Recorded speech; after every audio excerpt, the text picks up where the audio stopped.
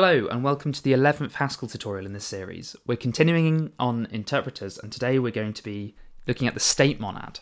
We're going to be doing this in order to add variables into our language. So the state monad is quite an exciting monad. It's not like any other monad you've seen before, and I'll show you why.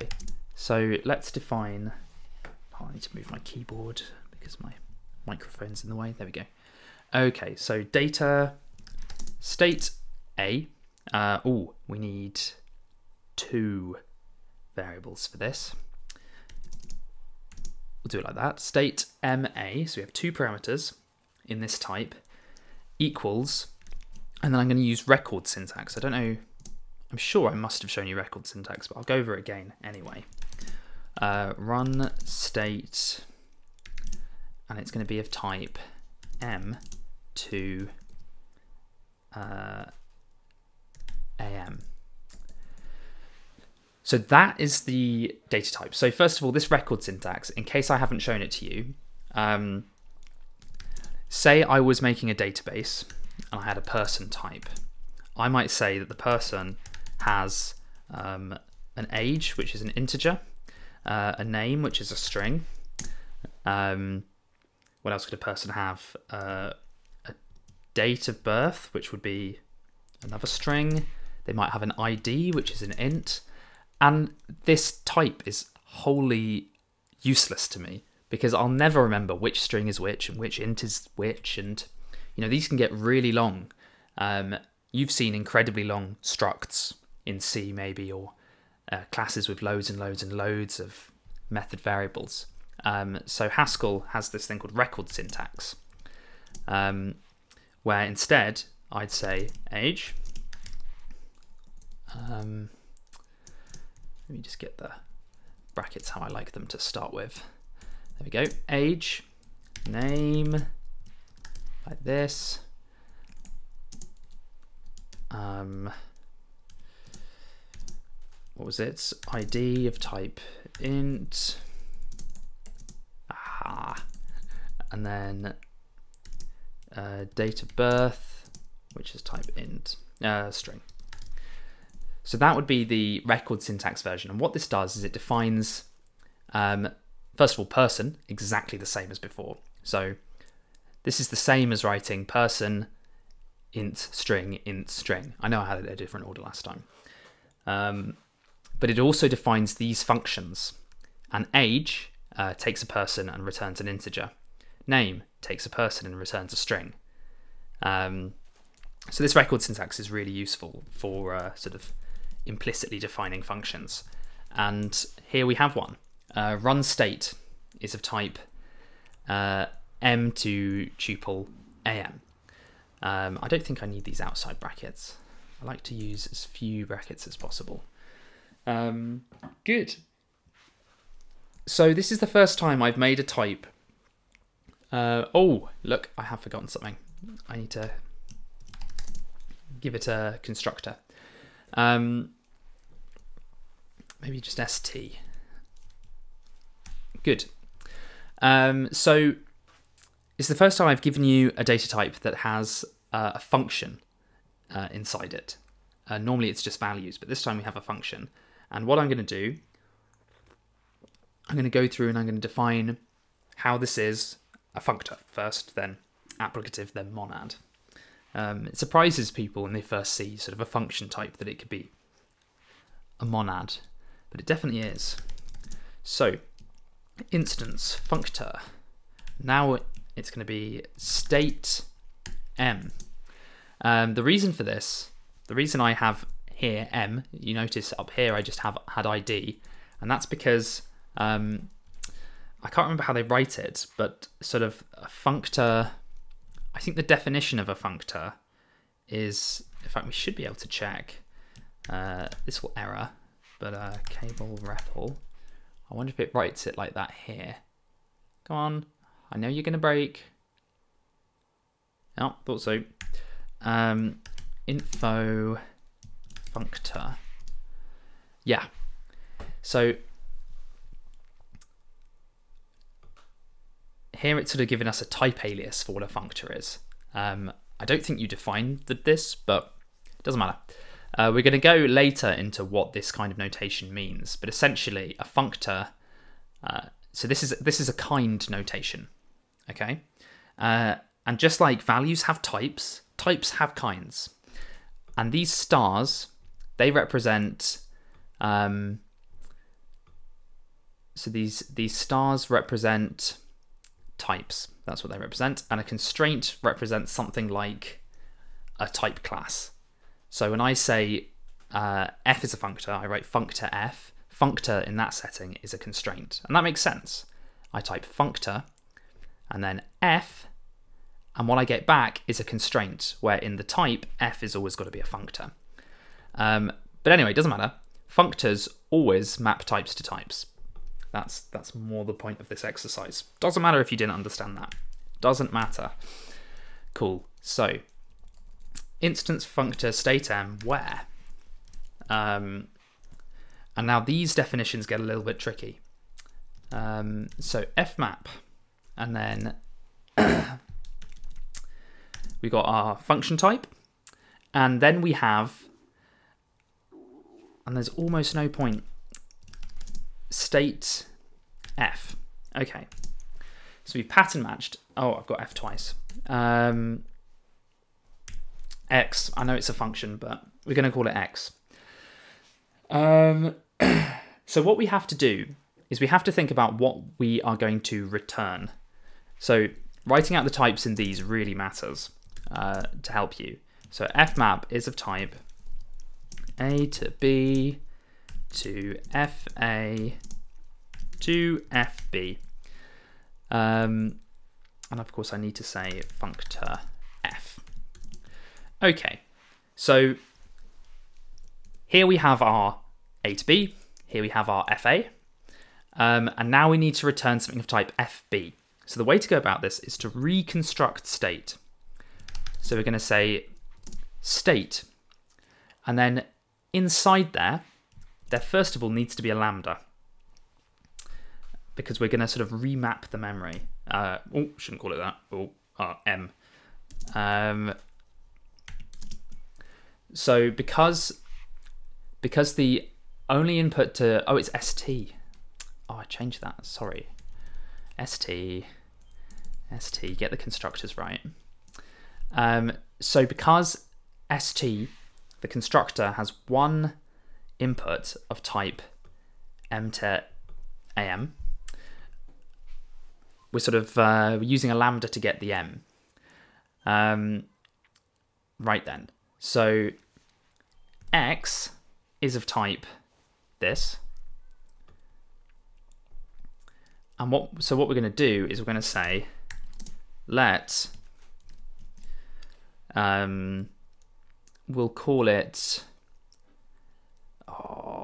a m prime equals xm. Okay, and that is going to give us this back, am, in, now I'm going to do the in on a new line, whoops, in, and that's going to be, yeah. Do I need to do that at all? No. Oh yeah, I do. In f a m prime. So I hope that made sense. You can kind of see how the types match up. So this constructor takes something of the type this. So I give it a lambda. So now I have this bit done. And then I essentially shoehorn the rest just to get the types to fit. And of course, apply that important F to that important A. Great. So I'll take away this type. Next, let me mute my phone.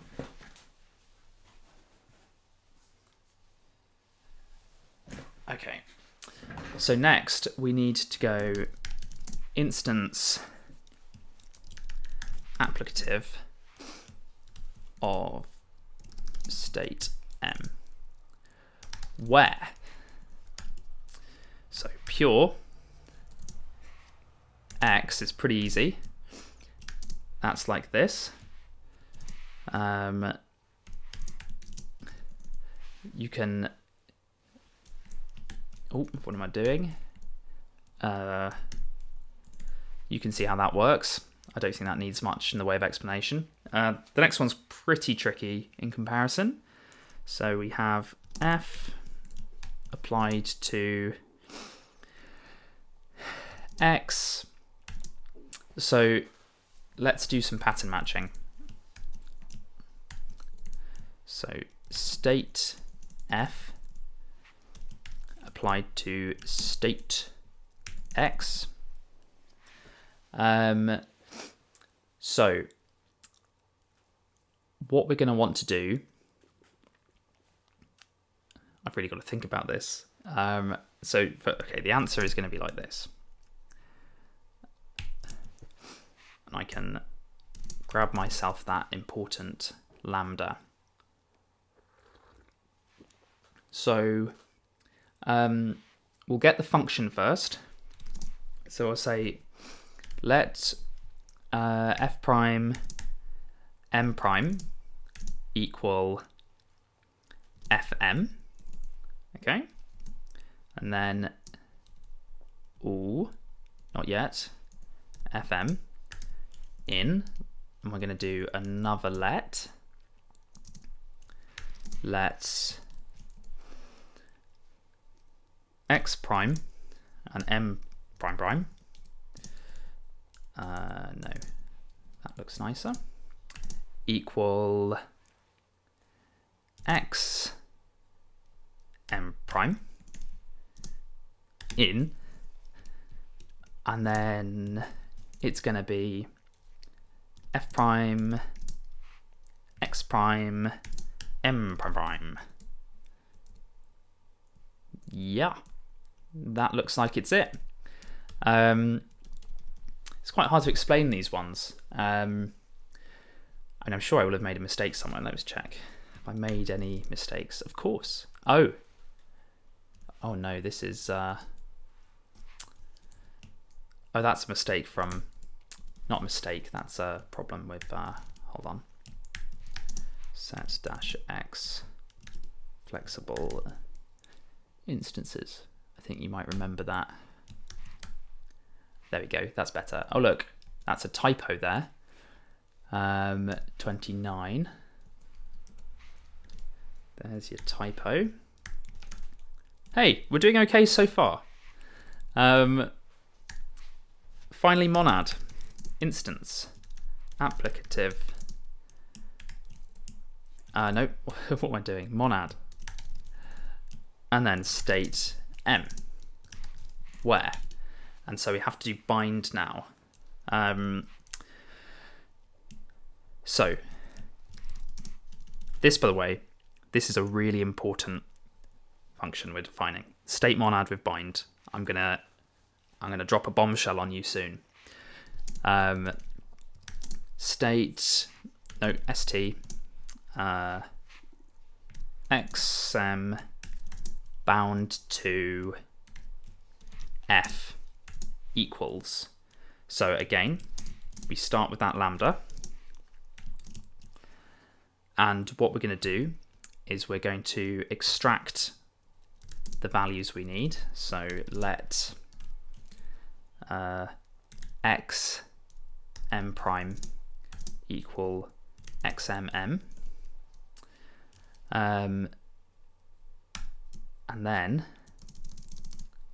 I think we can do this on the new line, in, and then we want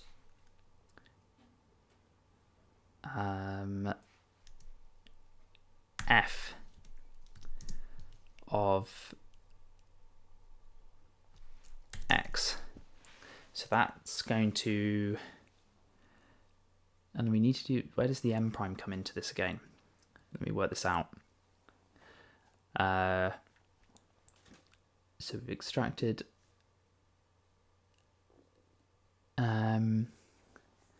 Oh, yes. So f, if you remember the type, f is of type A to MB, which is kind of the same. I'm going to remove the constructor of A to, and then it's going to be M to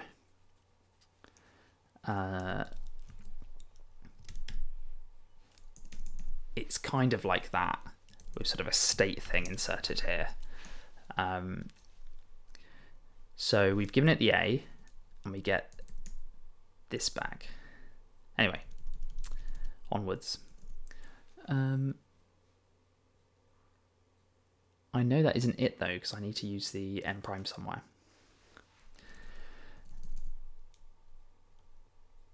Oh, I know where. Oh, I'm so stupid.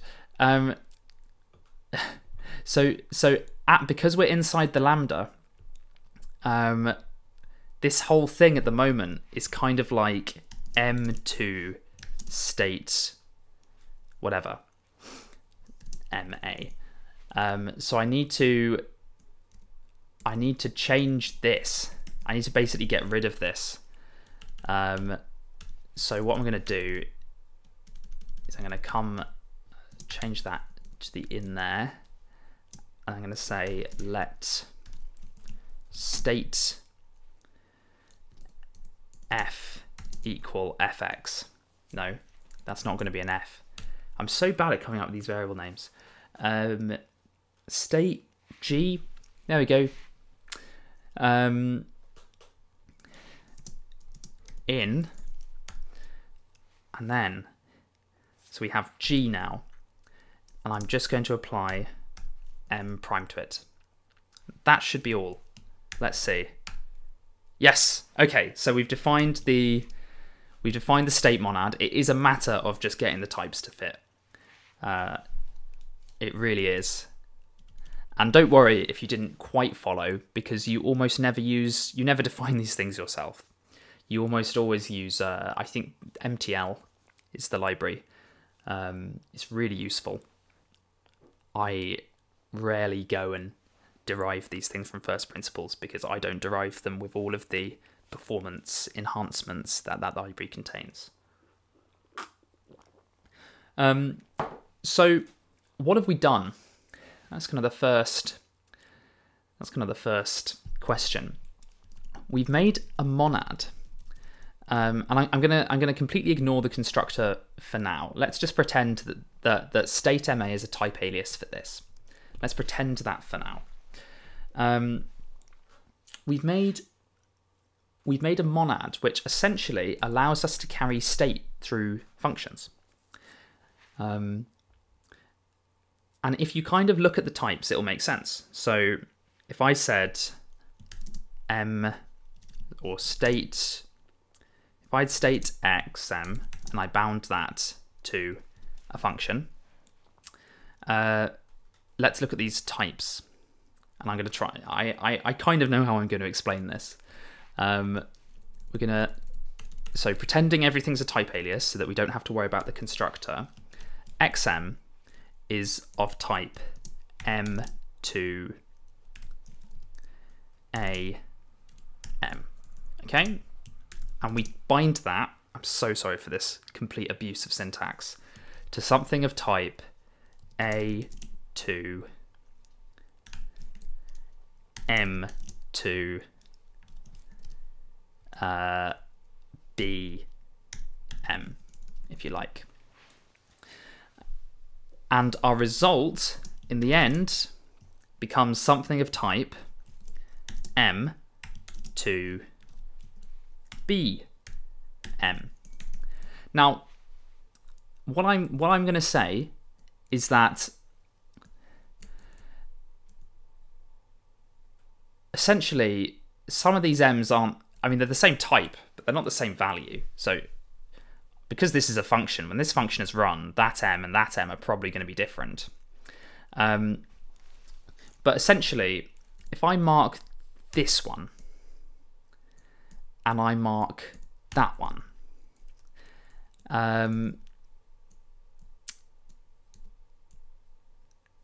then this is a different one.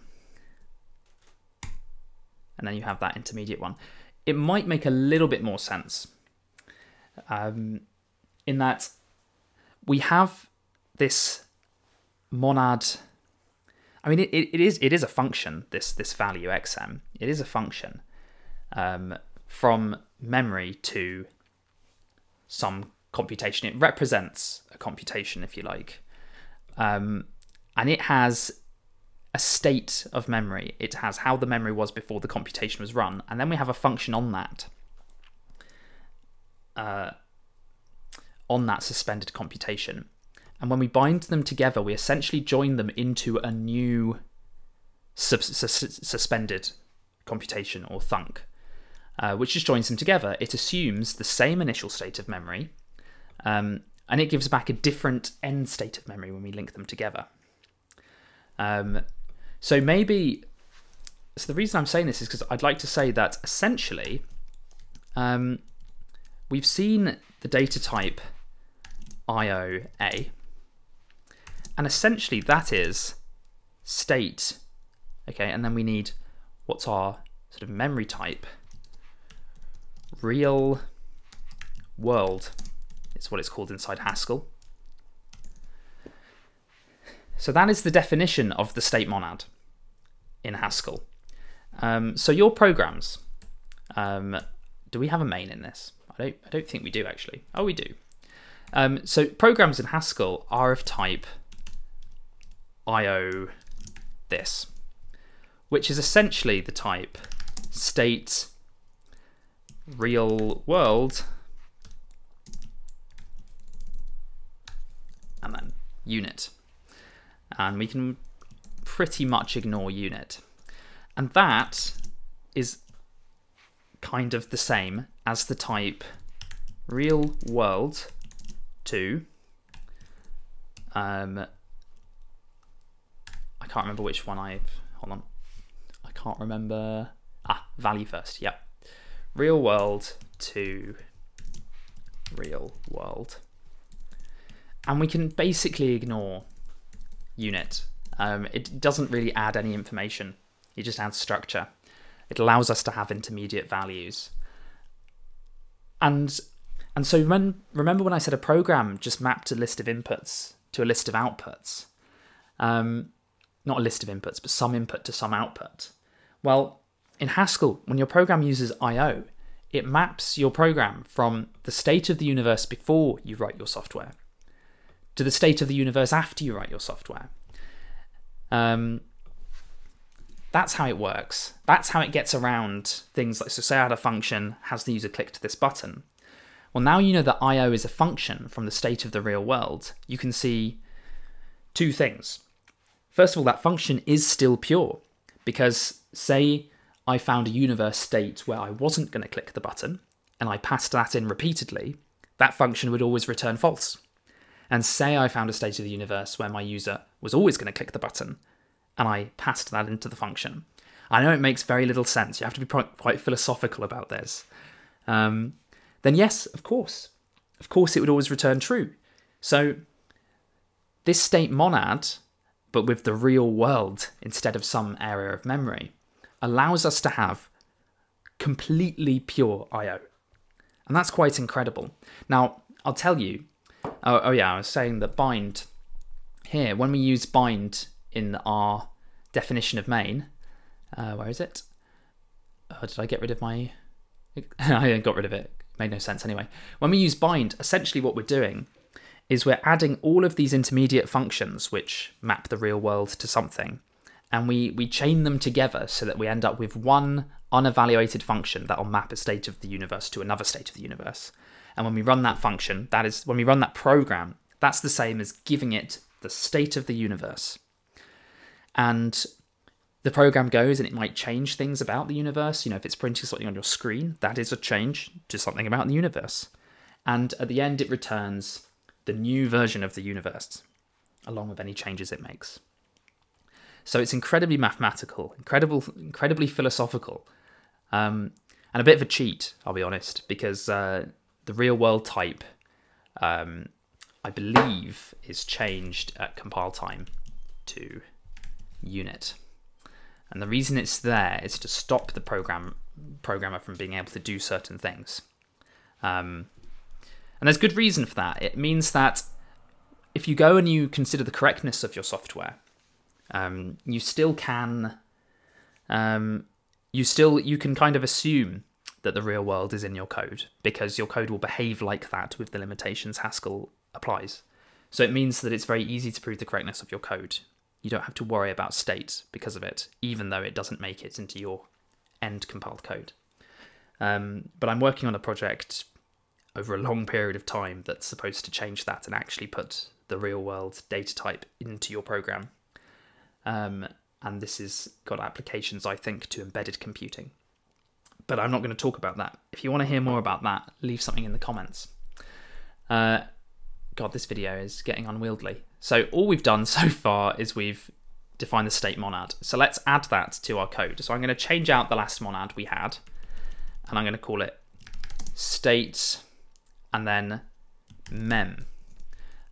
So mem, I need to get rid of that.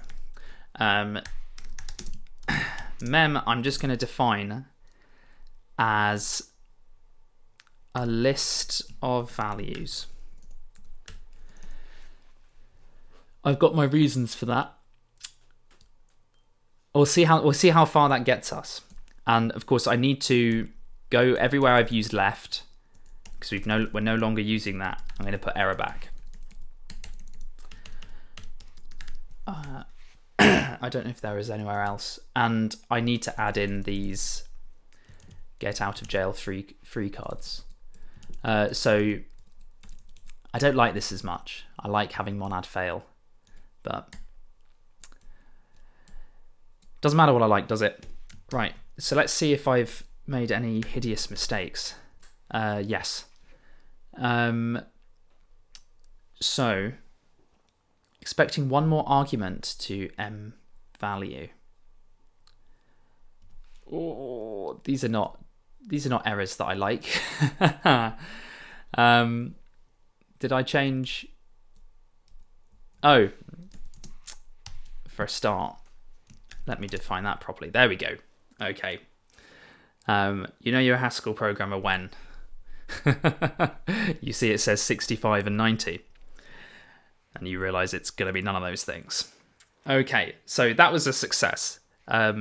If you minus all of my talking time, that really didn't take long to change the interpreter to use the state monad. And of course, we've gained nothing. Eval.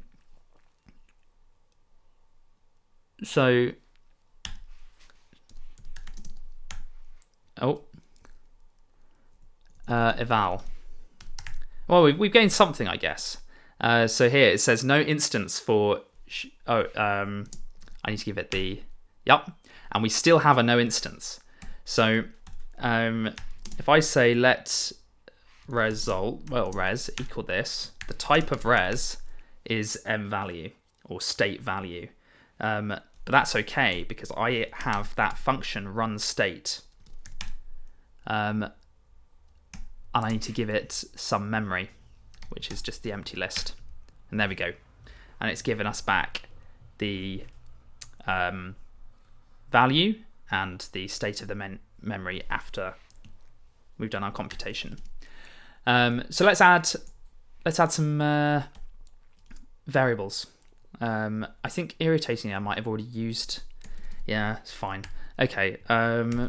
So we're going to have two things. We're going to have one called new. And new is going to take in an expression. I think we shall see. Okay, and we're going to have dref,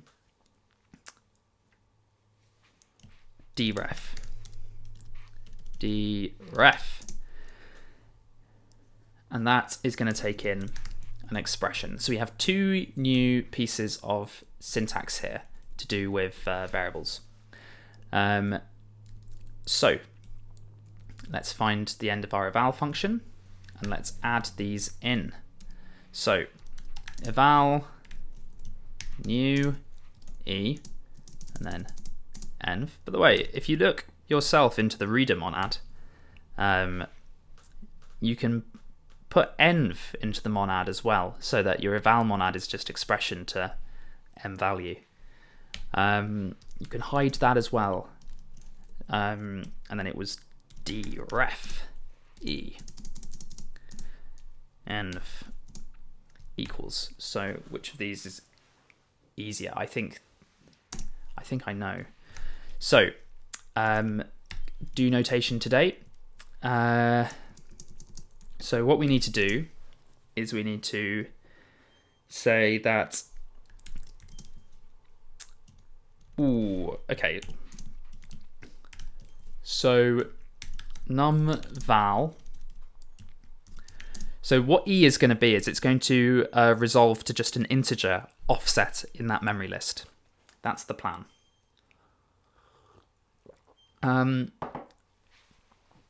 So yes, so num val. Well, I'm gonna have to add more to our expression. Anyway, I'm gonna stop chatting rubbish. Num val I for index is gonna be eval e in env, and then what we're going to do is we're going to return. So we need to be able to extract the state. So we're going to have to define two additional functions, get and set. So get is going to be of type state mm, and set is going to be of type a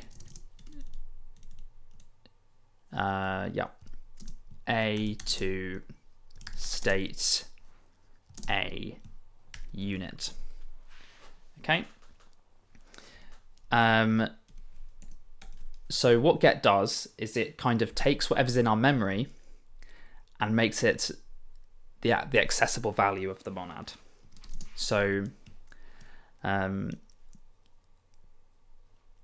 get is of type state, so we have to start with our constructor, and then m to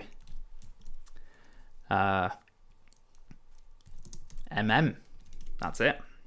That's get. It's a very easy function to write. It kind of feels weird that it works, but remember when we bind, we pass the memory in. You know, we pass the memory all the way through. So whenever we run this in a monadic chain, it's going to have the memory of whatever came before it. So that's get, and then set. Set a, call it x, equals state, very easy one this, m to nothing x. So we kind of discard the memory. From these two, you can make a function modify. Let me just, oh no. You can make a function modify, which takes a function that changes the memory instead. But this tutorial's already getting too long. So, okay. So what we're going to do is we're going to get, and we're going to stick that into, yeah, we'll call it mem. So we've got the mem.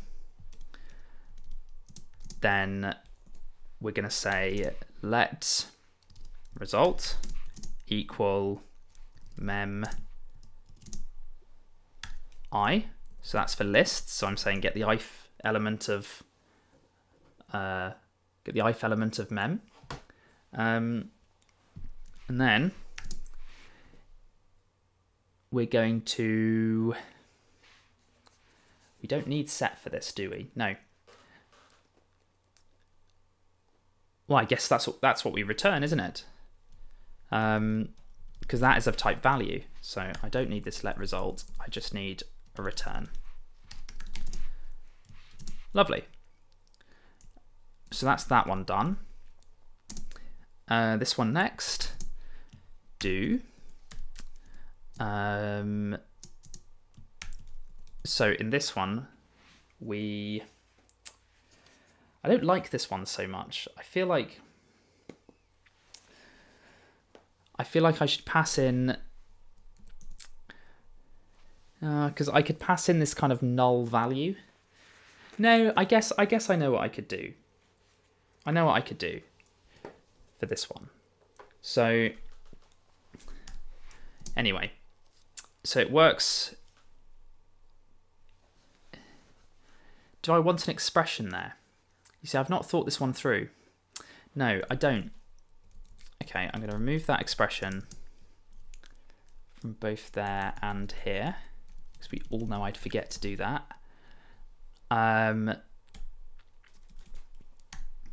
So new is going to be, so it's going to happen in a very similar way. Mem is going to be get, and the index we return is just going to be return length of mem. That's it. But I don't like this so much because I think if I called new twice, it would return the same index twice in a row because I've not popped anything into memory yet. So what I think I'm going to do is I'm going to add to value, I'm going to add this idea of a null value. That's what I think I'll do. So I'm going to say let ret equal the length, and then I'm going to say I've got to add this to the end, which is annoying. So set, then I need to give it a value for the memory. So that's going to be mem plus plus null. So I've stuck a null into memory, and then I'm going to return ret. So that's going to return an index to the memory we just allocated, if you like. And then finally, we need a few more things in our abstract syntax. We probably want sequence. So sec, and that's going to take expression. So that just says do one expression, then another expression. We're really in the land of imperative now. And then I'm also going to want assign. I don't have an assignment yet. So that takes an expression and expression. So sec's nice and easy. Eval sec e1 e2 env equals really nice and easy. It's eval e1 env, and then we ignore the output. So that would mean take this monad and stick it into the next function. But if we don't have the equals at the end, it means sort of calculate how it changes the monad and ignore the value and then run the next function, which is a monad, if you like. So that's going to be eval e2 env. So that's sequence done.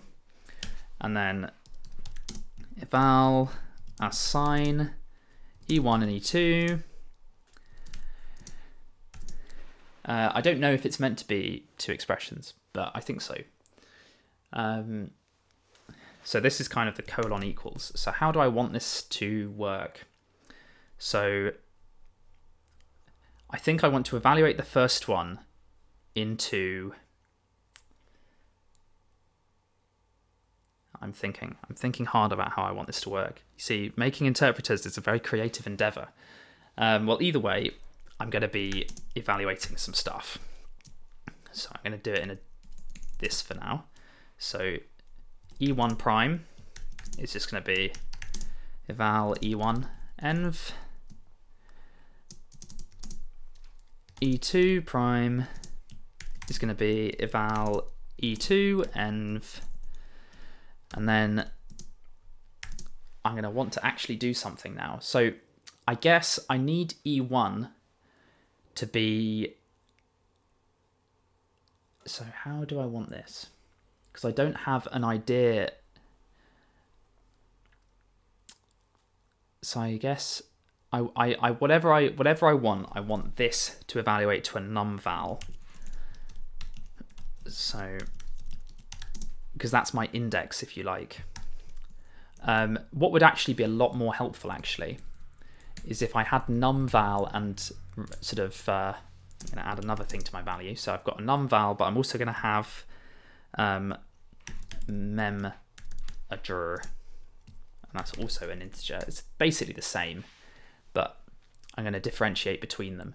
So I'm going to change what I did here, and that's going to be mem address instead, and this is also going to be mem address instead. New. Oh, good thing I checked my work. Mem address ret. No, let's remove those brackets. Okay, and so back here, so I've evaluated E1 to a memory address, and I want to change whatever's in there. So it's going to be, mem is going to be get, I'm going to get the memory, and we need to change the ith element in memory. There's like no good way of doing this in Haskell really, which is irritating, because this isn't a vector, where I can just say replace in the vector library. You can do this I don't know, I mean it's on still, but it's nicer anyway. So take, so mem prime is gonna be take the first I elements, add in E2 prime, and then drop the first I elements. Oh, I need mem in these two places. So I think that works. So say I had 1, 2, 3, that's my memory, and I said, and my address was 1, then it would take one element, so I end up with 1. I'm replacing it with a 5, say, and then I drop one element. No, sorry, that needs to be +1. So far that was an insert. Okay, cool. And now we need to set the memory. So set mem, we're using set now, and finally, this is a long one, we need to return something, so I'm just going to return null. Okay, so I think we've added new deref second assign. What can go wrong? Typos can go wrong. So that's line 107. E2. Well, hey, look at that. You see, when you add monads, things get so much easier. So, but now is for the hard part, which is working in abstract syntax, which someone in the comments reminded me is essentially Lisp. Like, Lisp is so difficult. And we need to test this out. So let E equal, so I'm starting with sec. So this is already going to be horrible. So the first thing I'm going to do is I'm going to let, and then it's going to be val, give it a name. Yeah, okay, I've got this. I've got a good way of explaining this. So let val x equal new in, and I'm going to say assign, and then it's going to be var x. Is it var x? So I think so. And I'm going to say that equals num val 42. Okay, so that's one side of things. So let val, so I need to put more brackets in.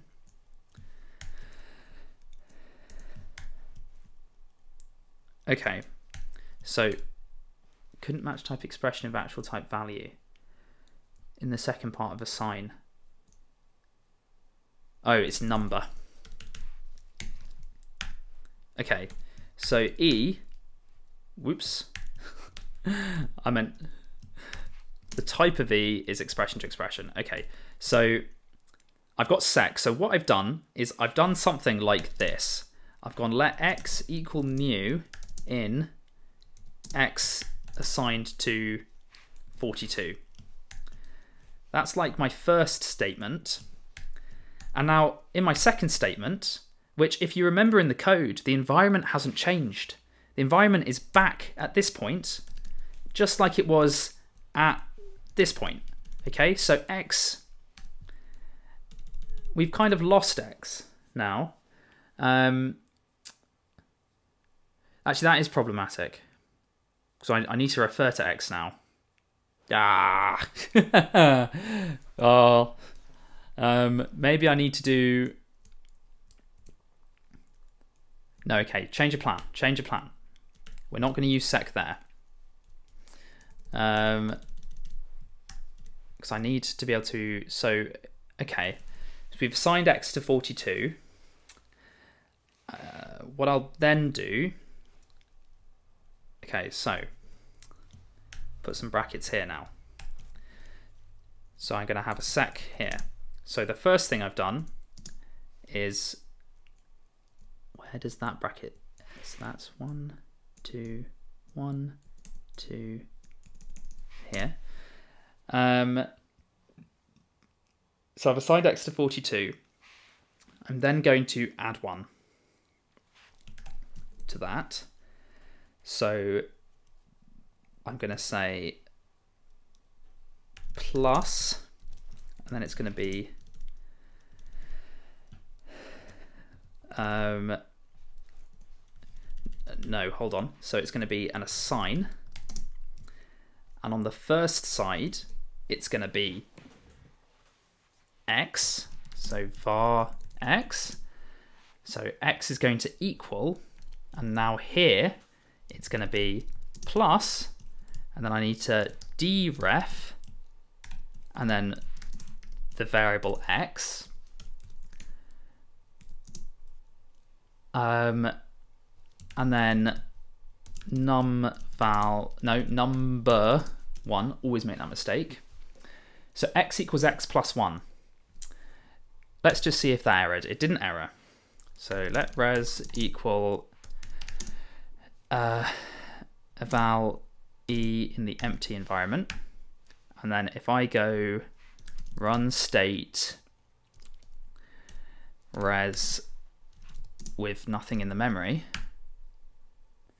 oh,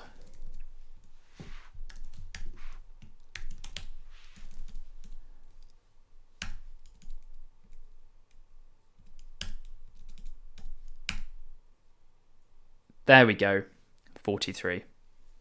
So the problem was I had, yeah, I'd set mem. I just set the original memory back instead of mem prime. Oh, Haskell doesn't get rid of your bugs. It just makes them less likely. But okay, that's all for this tutorial. We've successfully managed to add memory to our interpreter. We've made an imperative interpreter now. So next tutorial, I'm going to talk about adding lexes and parsers to this all. So it's going to be a bit of a new one. Okay, thank you so much for listening, and see you next time.